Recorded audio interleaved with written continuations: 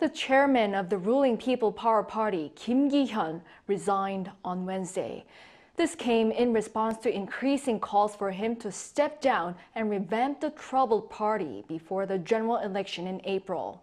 Kim announced his decision on social media, expressing his commitment to focus on stabilizing the party and securing success in the upcoming elections to keep the main opposition Democratic Party in check.